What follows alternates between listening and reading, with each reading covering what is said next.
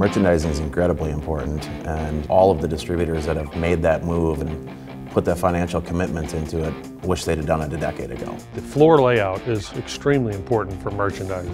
If we don't have it, we can't sell it. You know, if we don't show them, they'll never see it. We do a great job with merchandising, but I'm always looking for ways to improve our business. Well, let's talk merchandising. Sales floor layout.